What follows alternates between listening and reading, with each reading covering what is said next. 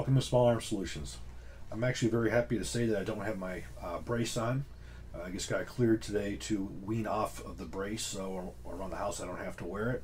And by the end of this month, I shouldn't have to have it at all. So I'm very excited about that. Today we're going to be talking about the M4 carbine. There's a significant amount of history that goes along to it. You look at the early days of the M16 carbines, which we're going to discuss during the Vietnam War, to the evolution of the XM4, to Colt's development of the M4 and M4A1 Colt carbines, which eventually would evolve into the U.S. government M4 and M4A1 carbines.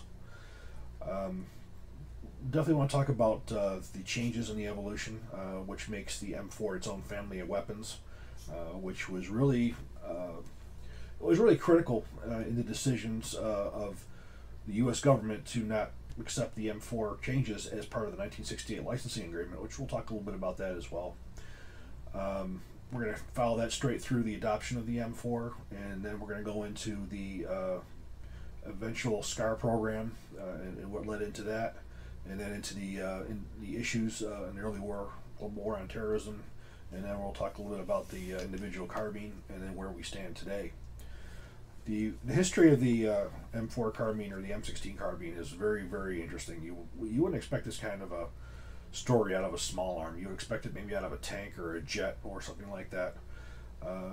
It's got the drama of a soap opera in a lot of ways as well. But looking at where the M4 started and where it is now was really sheer luck on Colt's part, because they never knew that the rifle was going to become mainstream.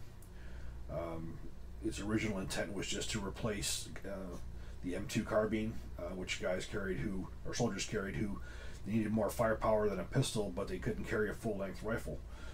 So for support people, originally is what it was developed for. They never had any idea that it was going to turn into the frontline infantry rifle.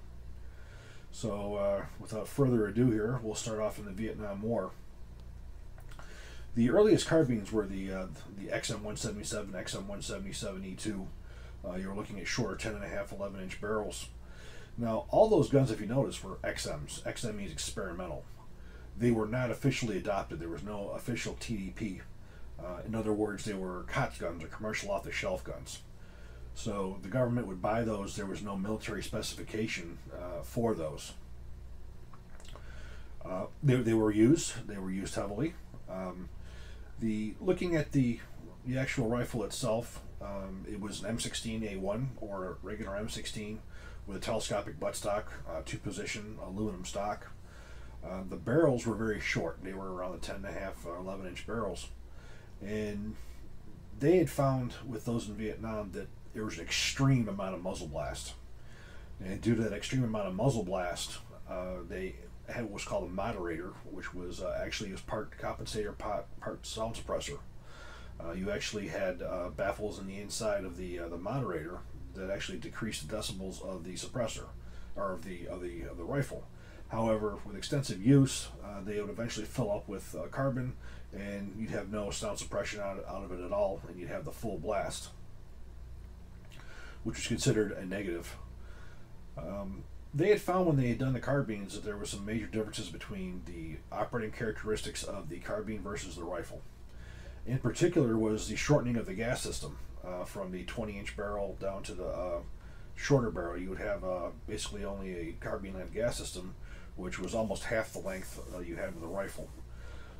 I did a couple things. First of all, it increased the rate of fire of the weapon, which was a significant issue, especially early on in the Vietnam War when these guns first appeared, which could cause malfunctions. The carbines were considered less reliable than the rifles due to the higher rate of fire.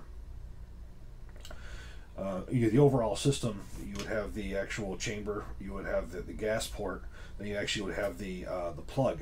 Well, your plug on your the GAW 5s was a much shorter barrel, so you had to use a larger gas port to let more gas in to balance the system. So the barrels, they generally had the single heat shield handguards, which were they were not very effective because when those barrels got hot, you had hot gases coming out of the top and on the bottom that went straight on your hand. The parts that were compatible with the standard rifle were the bolt carrier groups, the components in the lower receiver. The only parts that really stood out that were different were the stock, the receiver extension buffer, buffer spring, the barrel assembly itself, the handguard cap itself. This is actually the M4 Delta ring. The earlier gauze, carbines actually had a straight, similar one to the M16A1s, XM16E1s, but they were eventually changed to the canted as well. This was all pre-1913 rail. It was all pre-rail systems, and it was also pre-M855 ball, so it was using the M193 cartridge. The GAW-5s will continue in the Air Force, the actual Air Force guns, right up through the beginning of the global war on terrorism. You'd be able to go into military bases, Air Force bases throughout the country, and you would actually see in use those guns still. In fact, you would also go to bases and see really bastardized carbines. You would see GAW-5 uppers and lower, lower receivers with an M16A2 upper receiver with an M4 barrel on it, with a M4 stock on it. A lot of these were actually not even properly assembled components. You would have M4 feed ramps on the barrel extension, but the upper receiver would not. It would be an M16A2. So you saw a lot of guys who actually pieced together, the carbines. The Air Force was the one who really had kept all those older carbines. Now, you also did see what would be referred to as the M16A1 carbine. These were purchased a lot by Special Forces much later, probably towards the 70s and the 80s, which basically was a 14.5-inch barrel. And a lot of people do ask, where does a 14.5-inch barrel come from? Where that came from is during the use of the gauze in the short commandos, the muzzle blast. When soldiers would go into buildings, the muzzle blast was extremely loud and actually punishing. And at some point during testing, they found that the shortest barrel they could go with that was acceptable for as far as decibels was the 14.5-inch barrel. So it wasn't very scientific, but that is actually where the 14.5-inch barrel came from. Also, it was a balance of reliability as well. By going with a 14.5-inch barrel, you had more dwell time where the barrel was plugged for the system to operate. So unlike the shorter barrel, you only have maybe an inch or so past the front sight base, where the bullet would actually work as a plug to have the gas system work. By having the 14.5-inch barrel, you had significantly longer time where you had the barrel plugged, so you could use less gas. So it was somewhat of a decrease in cycle rate. It was sort of a reliability enhancement as well. It also permitted you to use a bayonet on there as well.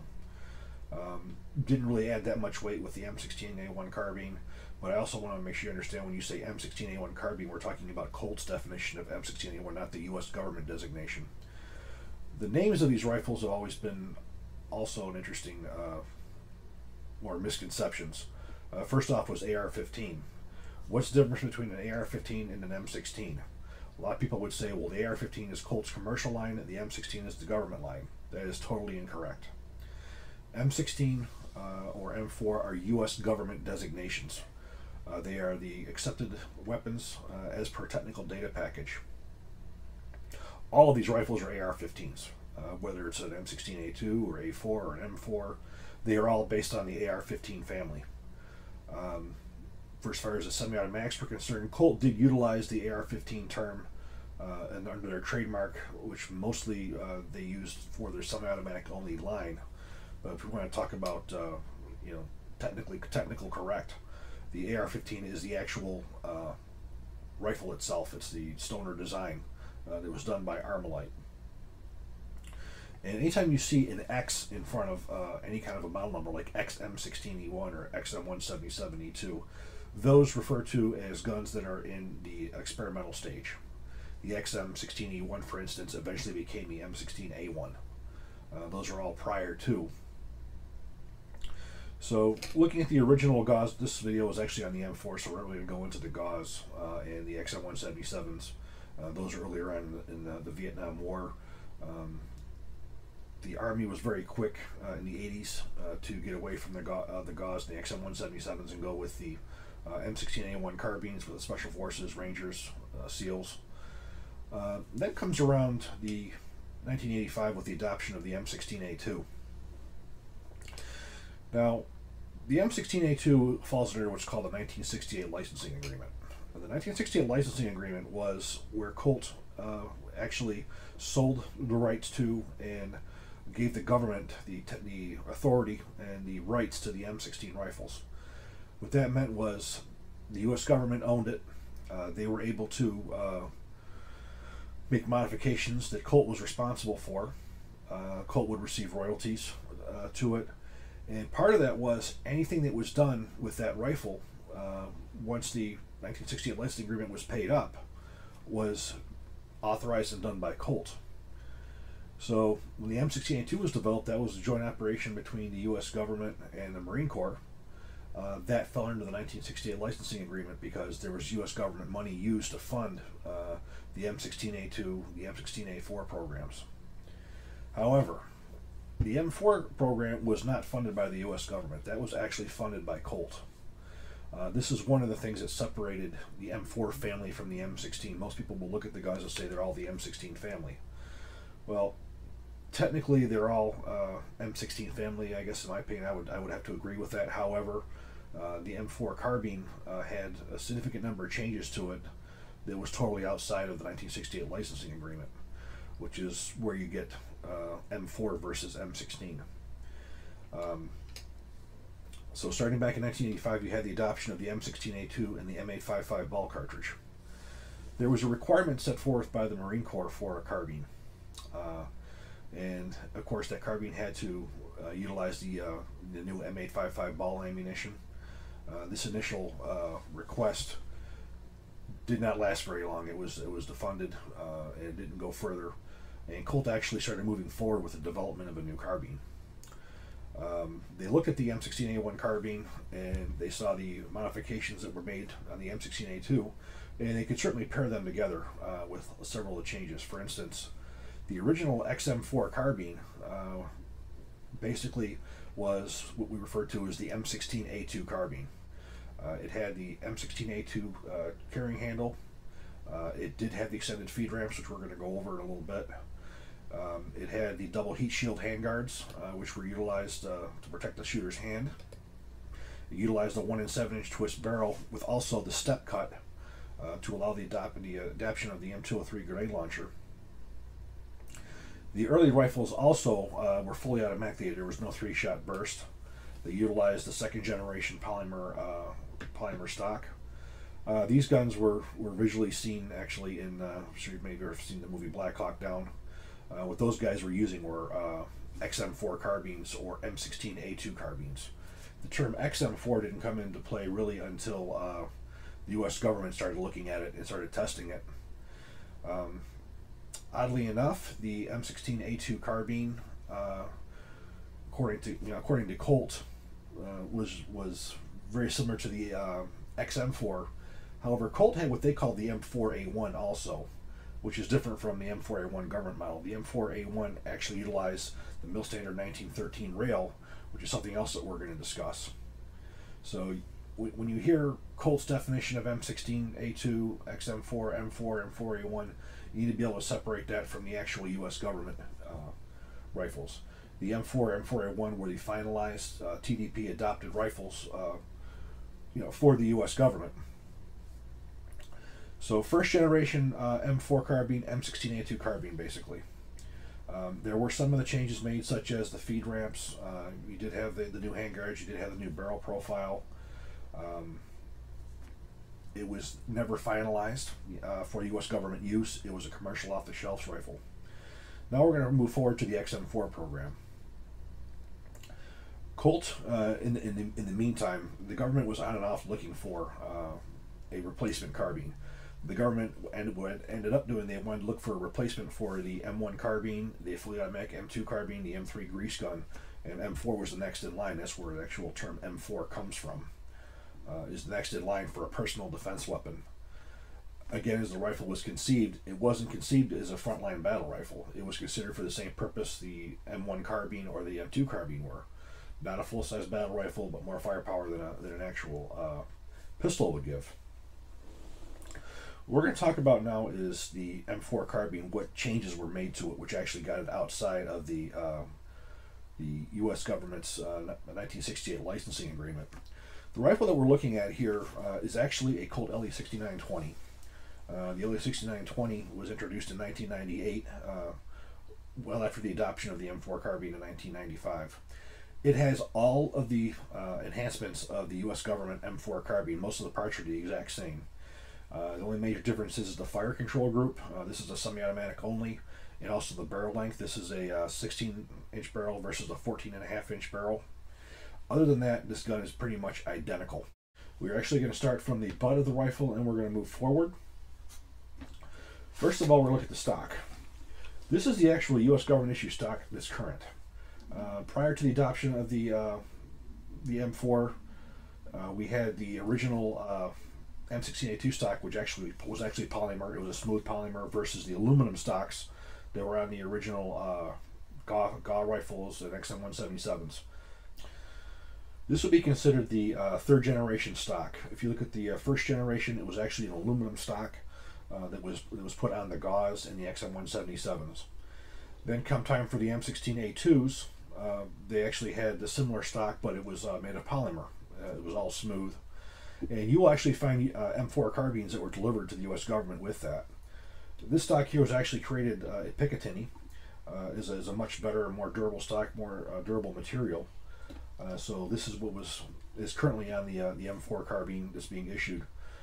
Special Operations Forces, the Navy have adopted other types of stocks, such as the LMT SOP-mod stock.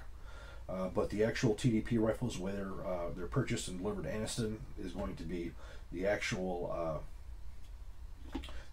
third generation stock. The receiver extension itself, the biggest change that has had since the M16A2 moving forward. The original GAW rifles and XM177s utilized a two-position stock. So you had fully closed and fully out. The receiver extension itself was actually changed to include four positions. And the main reason for that was the use of body armor had massively increased. Vietnam era, you basically had flak jackets that were not really that thick compared to modern body armor. And what this did was it enabled you to be able to adjust to the thickness of the body armor that the individual soldier had, so they could get a good cheek weld on here to be able to use their optics. Was the actual purpose for that. The next change was the actual barrel nut itself.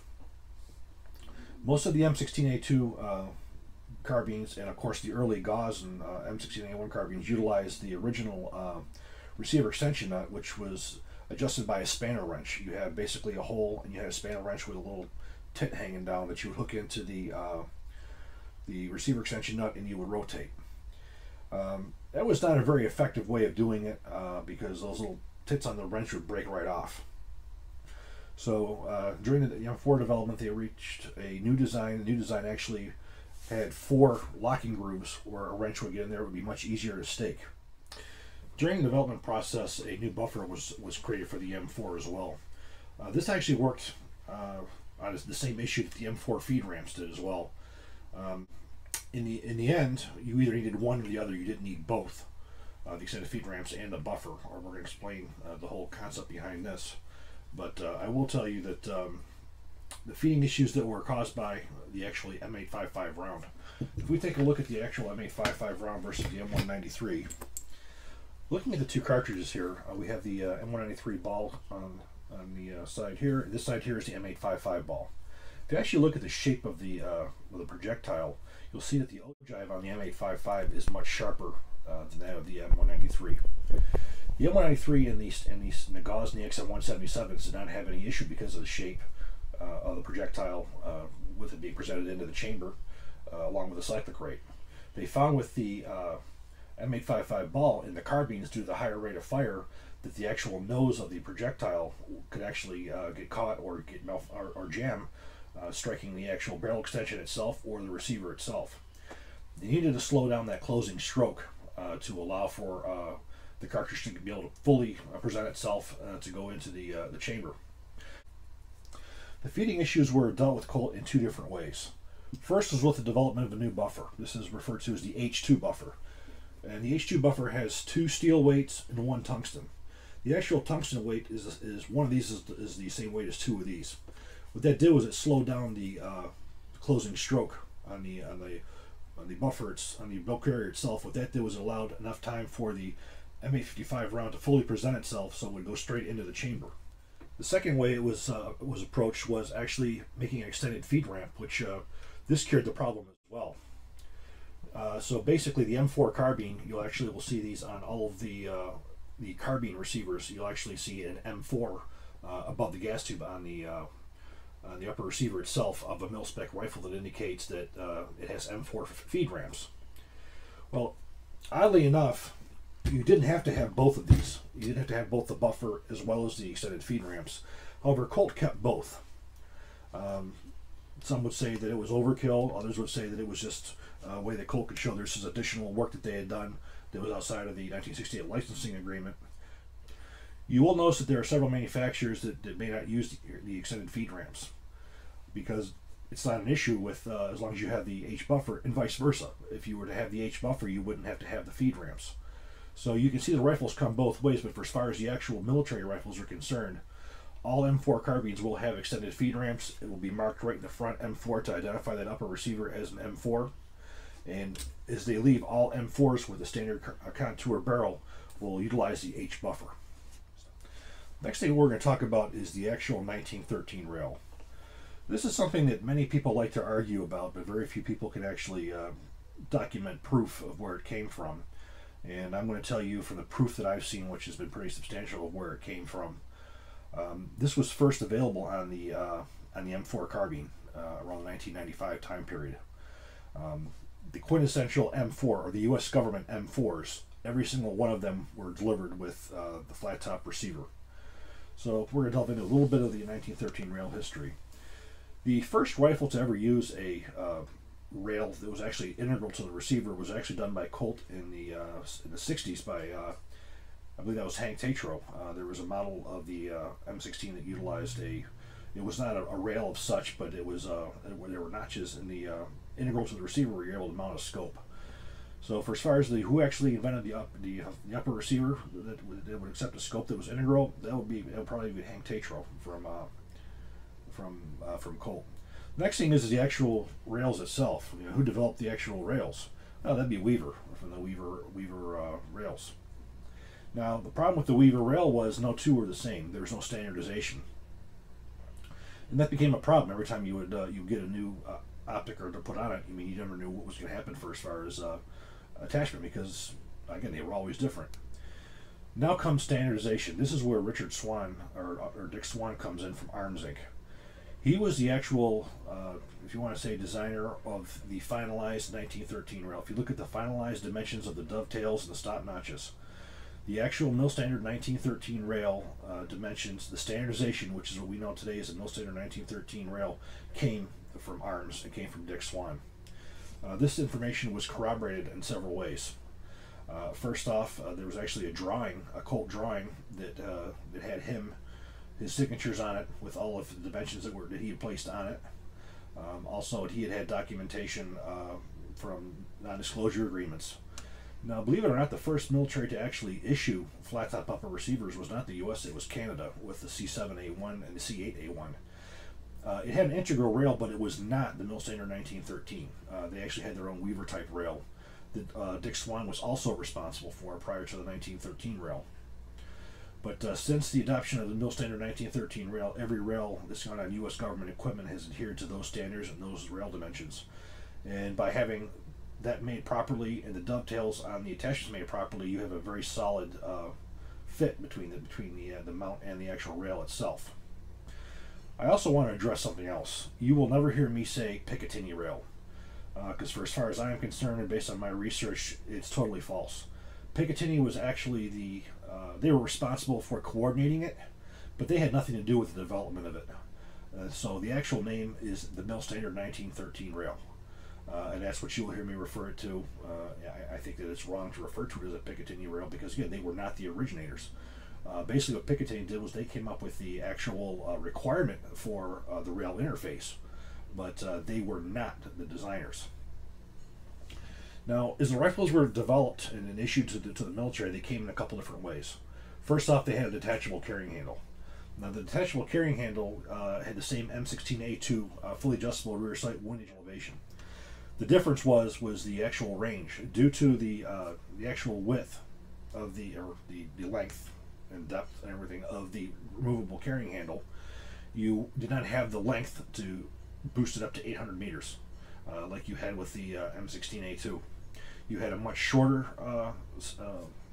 what I call a much shorter stem on there with a much finer adjustments that would actually fit into the carrying handle, which gave you a maximum range of 600 meters instead of 800.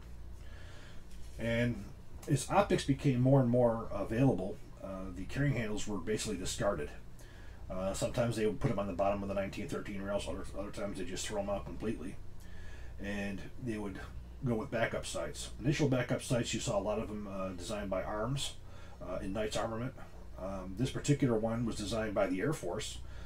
This is the Matek backup sight. This was the quintessential backup sight issued to on the M16 A4, M4, M4A1. And you can tell it's Air Force too, because it looks like a bomber sight the way that it has the adjustments going up and down. And you also just engaged and disengaged. This had always had a problem with these things breaking, and there was no way to hold it down. So, you know, the Matek sight has had its fair share of issues for as far as durability and reliability is concerned. But you'll see many rifles also that don't even have rear backup sights on them and all. They just have the optics on them. Next thing we're going to look at is the trigger mechanism itself. Now, the M16A2 has the 3-round burst mechanism. Now, the 3-round burst mechanism was inflicted on the U.S. military by the Marine Corps in an attempt to have a mechanical gadget that would replace proper marksmanship training. It has been an issue with everybody who's ever used it. It was directly contradictory to the whole point of having the AR-15 in Vietnam. The whole point of having the M16 in Vietnam was to have controllable fully automatic fire, which increased the firepower exponentially on the individual level. By going with a 3-shot burst mechanism, not only did you decrease that, you decrease the amount of firepower that an individual could put out, it also created some mechanical issues as well, and the fact that the burst mechanism did not reset. So we're going to go over, first of all, the way that the burst mechanism works. Okay, shown here is, this is actually a cutaway version that shows the actual burst mechanism and how it actually functions and how it cycles through its 3-round burst cycle. Before we start with it, we want to make sure that we're set at the start. So we're going to go forward 4 times. Okay, now we're started off with round 1. If you notice, Nessie is engaged right at the edge of the large stopnotch. First shot, we pull the trigger, fires. Now you'll watch the actual cam itself rotate. We're to the second stopnotch for round 2. It's caught by the automatic sear. Bolt comes forward, trips the hammer again. We watch again. We'll see how it goes to the second stopnotch, shell notch. It's engaged by the automatic sear again. Now we fire round 3. Fires.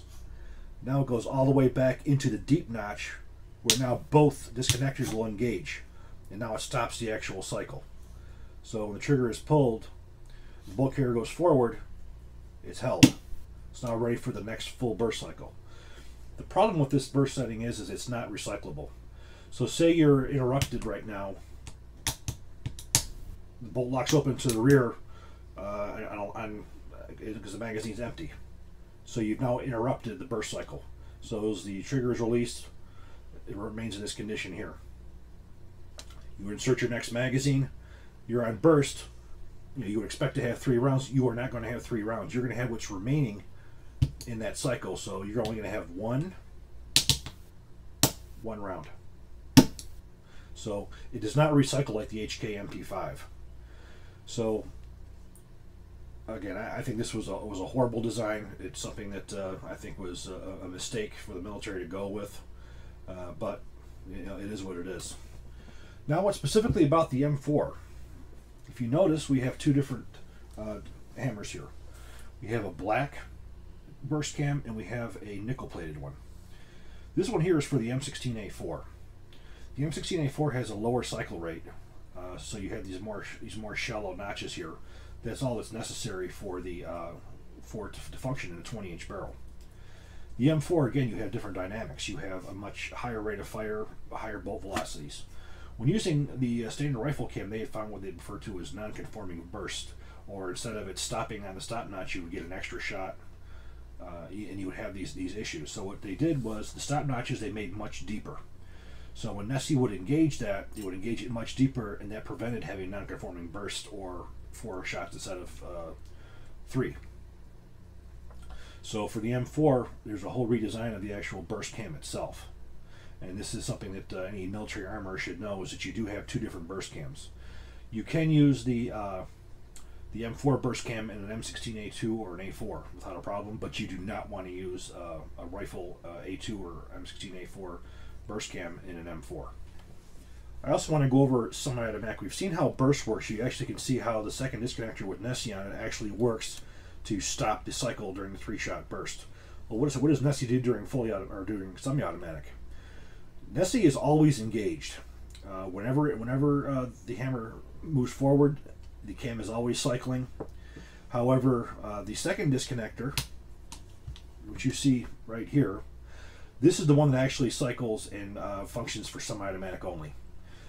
When you have the select lever on semi, this is always forward. So regardless of what happens to the second one, catches, fires. As you can see, Nessie is cocked back once. So what that means is if this thing was on burst and the automatic sear was doing the operations and the second disconnector was disengaged, this would be round 1 on the burst cycle. So now go back again, release the trigger, I'm going to fire again. You can also see again how Nessie is disengaged. Go again, release. Now I fire for the 3rd shot. Now you can see how both disconnectors are simultaneously, they're side by side. That is the end of the burst cycle, which again is irrelevant to the semi-automatic only, because it's always engaged. Now there has always been controversy about this. Due to the actual disconnector, you have Nessie is always under spring tension. Now the spring tension it's going to have when it's on a short notch versus a deep notch is going to be different. In theory, you could have up to 6 different trigger pulls on here, just based off of the amount the disconnector spring is depressed. You could have 3, say that would be a heavier pull because you have more tension on the disconnector spring, and then it falls into this, and that takes pressure off of that spring, so you could have a lighter one.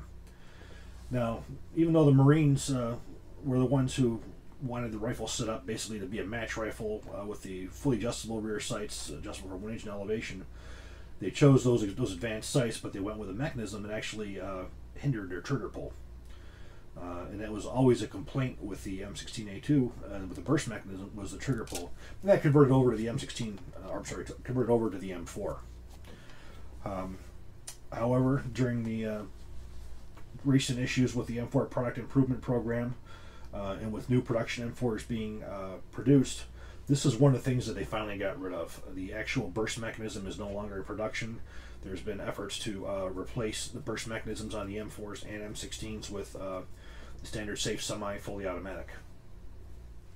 The bolt carrier group of the M4 is identical to that of the M16A2 with one major difference: the extractor spring and extractor buffer.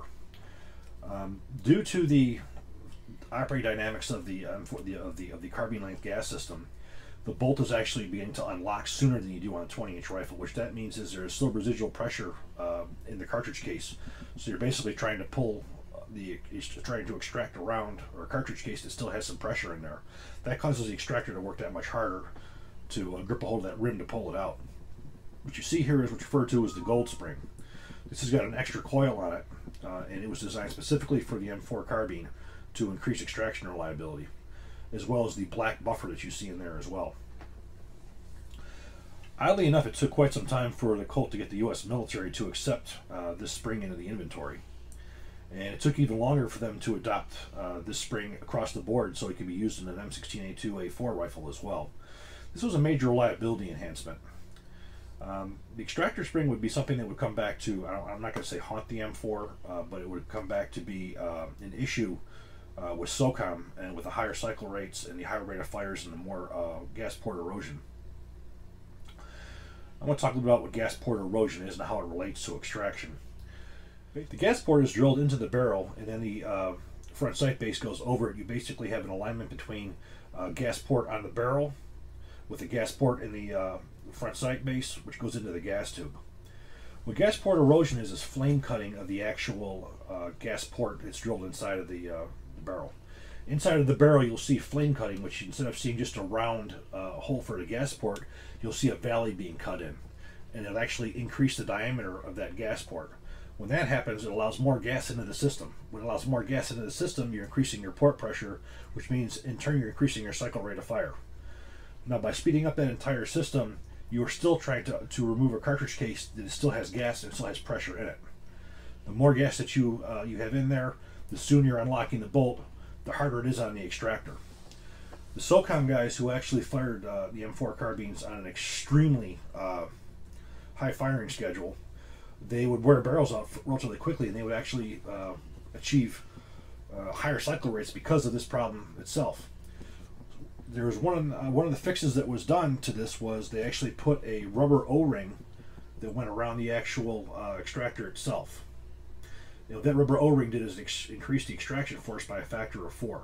In fact, you could actually remove this the extractor spring out of here and just insert the donut in there, and it would work 100% reliable. But what that did was that gave a lot of insurance, per se, on keeping that extractor from slipping off that rim.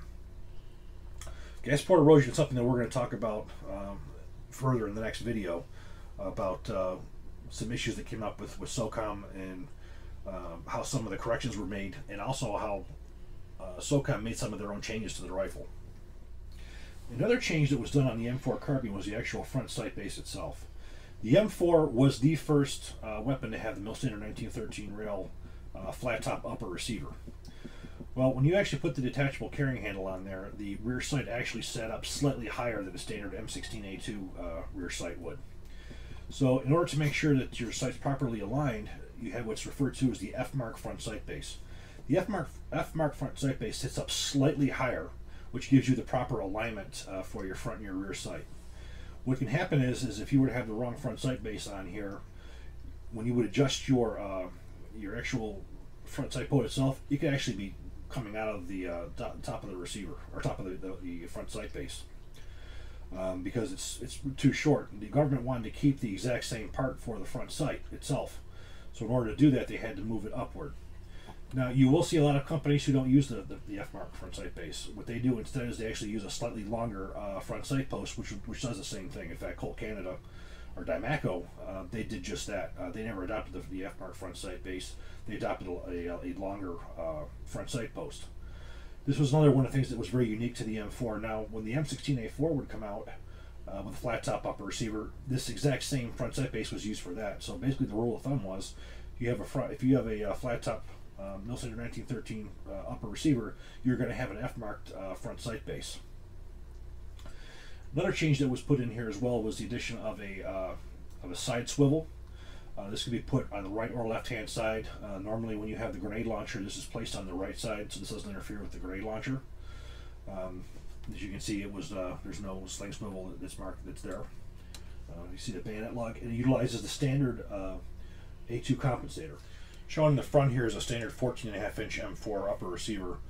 These are the actual double heat shield handguards that originally came on the M4. Eventually that was replaced by the Knights Armament M4 RAS system, which you see on this rifle here. However, you can see any number of different kinds of handguards on these rifles, as well as backup sights. So you have probably 10 or 12 changes that actually separate the M4 from the standard M16A1 carbine or any of the gauze that came prior to it. So basically what that meant, this was its own family of weapons, the M4. Well, when the government was looking at this rifle, they had turned over the drawings to Crane, to the government. They were looking to do some accessories for it. And without authorization, the U.S. government, or Department of Defense, or whoever you want to say, released that technical data to companies outside, which Colt owned that data. and that was illegal. Colt could have taken them to court and sued them. Well, Colt decided rather than suing them, they were going to put together what they would call a sole source, or the M4 addendum. What that did was that guaranteed that Colt was going to have the sole source of the M4 carbine for X amount of years, which also included full production rights. Then after it would come up for renewal after the sole source was over with, then it could go up for competitive bidding, but Colt would still get a royalty out of it up until a much later date. The actual M4 addendum sole source was up a couple years ago, and that was the first time ever that Colt had to compete for the M4 carbine. They were the sole source. Now, when this was done, Colt had no idea that the M4 was going to have the popularity that it did. At the time that they did this was still just a rifle that was designed for corpsmen, for people in convoys, people who are mounted.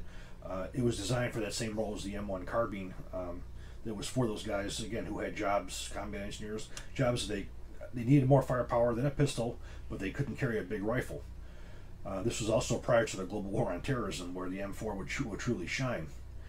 Now, there were some companies who were not too happy about the sole source. FN was one of them, because FN at that time had the full contract for the M16A2 rifles. They had taken it from Colt due to Colt having some labor problems. FN won that contract. Obviously, FN wasn't happy that they were out. They couldn't bid on the rifle. So you had the combination of the gun being designed by Colt without government money, and all the changes that were made. Colt owned this rifle. Even though the government had the drawings, they owned this rifle. They opted, rather than to sue the government, they got the M4 addendum signed, and M4 production began. FN sued. The court upheld that the U.S. government and Colt had the right to have a sole source based on the circumstances that had happened, and FN basically had lost on that, and Colt would go on to have the sole source for this rifle up until a couple of years ago. Now, due to them having that sole source, they also controlled the price as well. And if Uncle Sam wanted them, they basically would pay whatever Colt wanted. And in the heyday, this rifle cost the U.S. government well over $1,000. As you see right here, very, very expensive. Now comes the global war on terrorism. U.S. troops start entering combat in Afghanistan and Iraq. The M4 carbine all of a sudden becomes the frontline weapon for special forces. They liked it because it was lighter, it was more compact, and it ranges out to 300 yards. You really did not see any difference between the accuracy of the M16A2 and the M4 carbine. And they started buying them as frontline weapons. Well, when the rifle was designed, it was not designed with the same kind of durability and reliability that the M16A2 was. One of the mandates with the M4 was to have as many parts interchangeable with the M16A2 as possible. And the Army actually felt more strongly about having parts compatibility between the different family of weapons than it did about the reliability and making the M4 carbine the best it could be. So it wasn't too long before they were starting to find some issues that there were very easy solutions for, but early in those days, trying to get Picatinny and Rock Island to make these changes was quite difficult. Well, now the Army starts picking up this rifle, and they start ordering more and more of them. And next thing you know, all the ground elements, for the most part, outside of the Marine Corps, were issuing M4 carbines in Afghanistan and Iraq. It was solely used by special forces. The A2 carbines were gone, the old M16A1 carbines were gone, the Gauss were gone, any of those guns. And those guys did not use the 9mm submachine guns very often. They liked the M4. The only problem was the M4 was not necessarily what they were looking for as far as durability and reliability. And that was not the fault of the carbine itself. It was the fault that SOCOM actually wanted the rifle to do things it was not designed for. And we're going to lead this into a part 2 coming up, where we're going to go over the issues that SOCOM initially had with the M4 carbine, how it was eventually corrected, but also leading into the SCAR program, and what happened with the M4. And also we're going to start leading into, as the global war on terror went further, now all of a sudden we have an issue with reliability, and some companies said they can make a better rifle, hence the HKM4, HK416, and the very vicious campaign that went on to try to oust the M4 from the U.S. military and replace it with the HK416, which would lead into the individual carbine. So I hope you enjoyed part 1 of this video. If you did, please click like and please subscribe. Thank you.